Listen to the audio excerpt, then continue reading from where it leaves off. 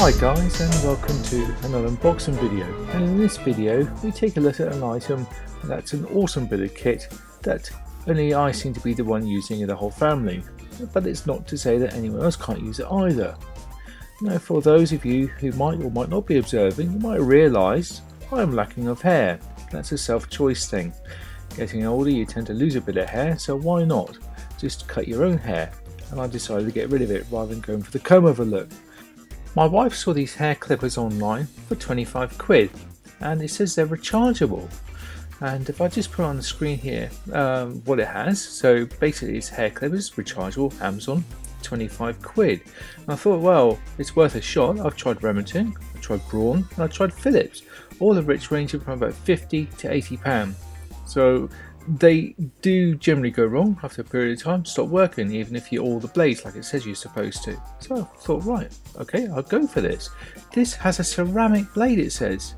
Comes well packaged. As you can see, you've got the instruction booklet there.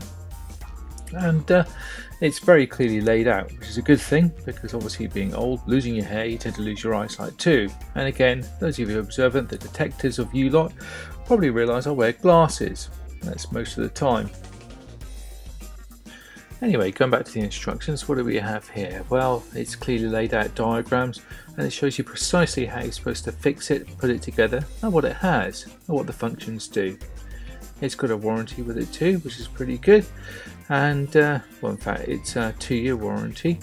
And just going through here, it's supposed to last 99 minutes. Now, I've yet to put that to the test, but we'll soon find out by the end of the video if that is true or not. Yeah, I'm happy with it so far. Easy instructions, clearly labelled, clearly visible. Okay, so let's have a look at this. It comes nicely packaged. Ah, right. Well, there's the first thing. It feels very light. Take the packaging off. Well, yeah, it feels nice and light. That's obviously the graded thing here. So you twist that, and it looks like, yeah. Okay, so with that itself, that actually allows it to go lower without putting attachments on, or higher. I only assume that big fat button is the on-off button, as the instructions say. So it looks good. Well, it looks snazzy. It's light.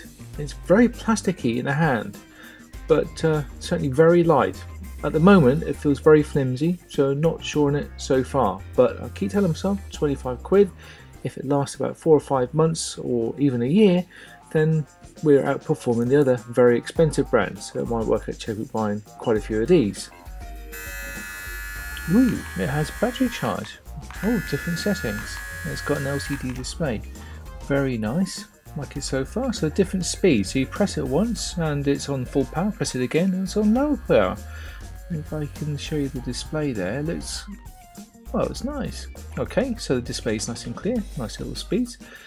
Okay, so looking at these attachments then. So they, oh, it's just a bit fiddly putting that on. It's not, well, it's cheaply made, you can see that, but I guess it's okay. It's just cheapy sort of plastic, seems to fit in okay.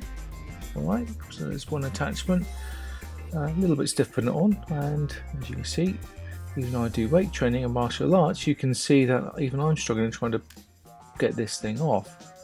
Okay, so it's just obviously a bit of technique and getting used to it. No doubt when you use these attachments, they will probably loosen up in time. Hopefully that's the case. Well, here's the charging cable. So it's just a normal USB connector. Just undo this one and we'll start getting the thing connected, I think, and then we'll just see what you get with the thing as well. We'll just start laying things out so you can see what you have. We've got oil here for the ceramic blades, and you've got all these other attachments there for different lengths of hair. Ooh, what's this? Ah, well, that's quite nice. Yeah, I like this. This is obviously the smock.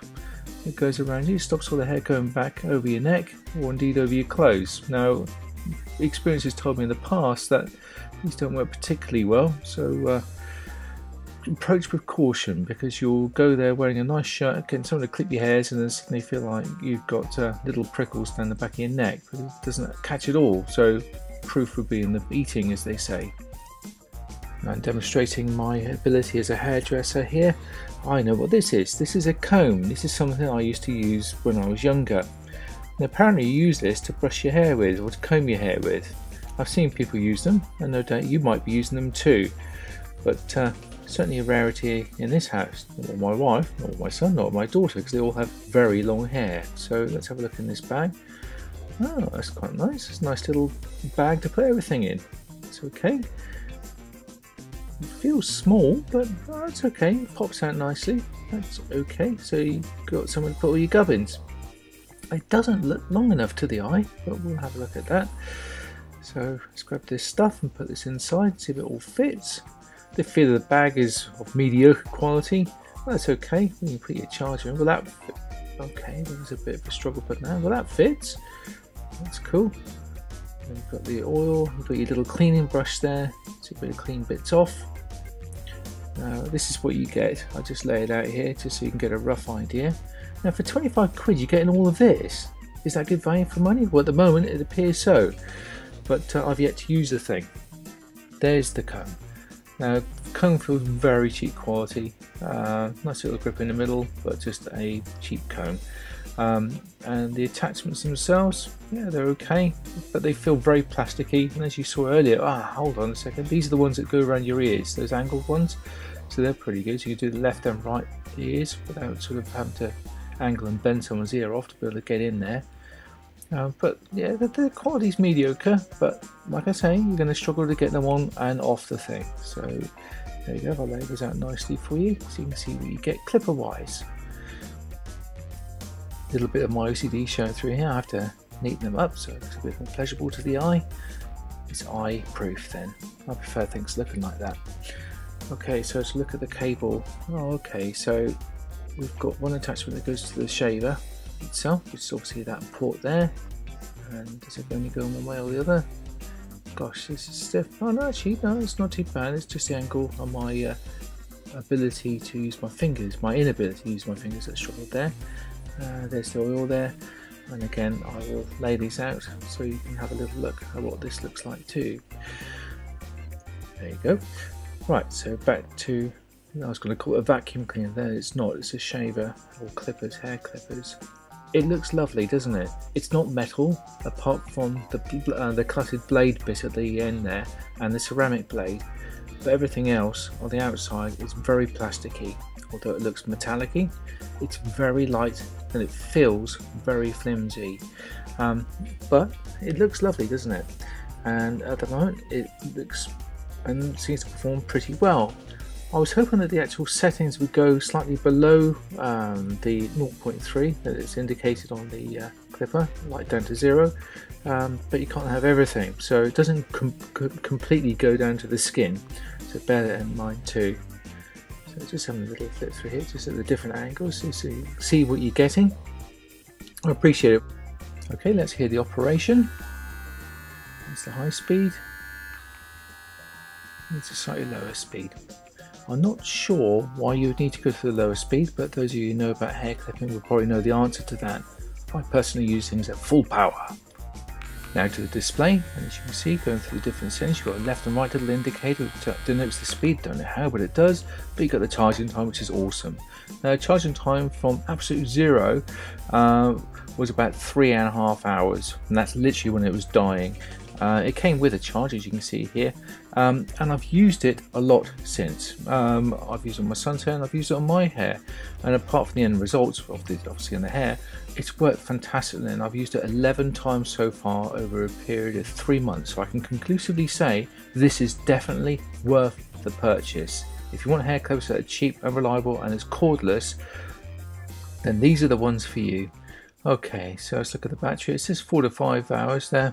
Well, it was shorter than that as far as I was concerned. It might vary, and that might be a worst case scenario they put in the instruction booklet as opposed to best case scenario.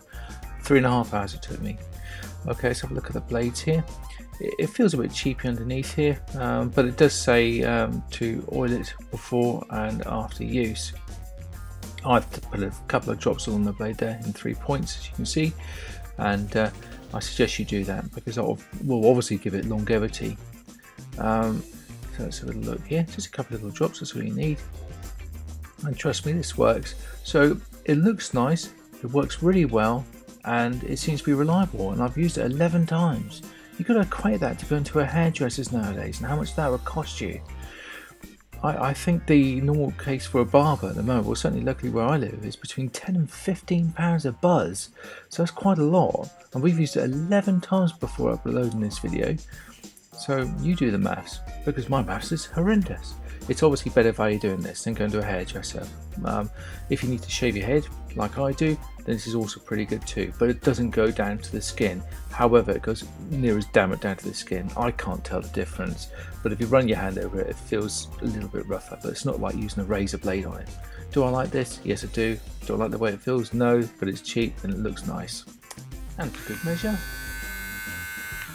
certainly with the fresh charge in there, it seems to run pretty well, but I can tell you that the charge doesn't deplete like you think it would do. So the lower the numbers doesn't denote the power going through it, will just die on you completely.